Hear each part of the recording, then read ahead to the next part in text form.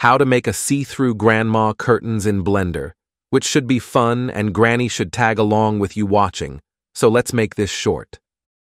Let's have the curtains or a simple plane if you're following with us, and just open a shading editor by dragging the window's corner, then hit the new button to add a material to the mesh. What we need now is an image texture, so hit Shift-A to add it, then open it and choose any lace fabric texture you have, and they are widely available online, so pick and choose. Connect the texture to the principled BSDF, color to color, then for the fabric scale, we can add a mapping node and a texture coordinate, or just hit Ctrl-T on the image texture if you have the node wrangler on. The coordinate UV will go into the mapping vector, and we can, in the mapping scale, change the numbers to play with the pattern.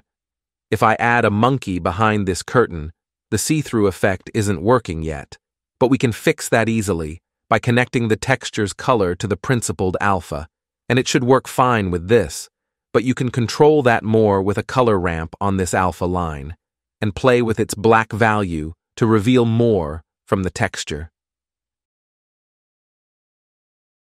You can also add a bump node to the BSDF normal and connect the ramp color to its height, then make it on low strength value, but the effect can vary based on the texture you have, and I don't think this one does a lot for the look of the curtains, so in general, you only need the texture color on the BSDF diffuse and alpha connection.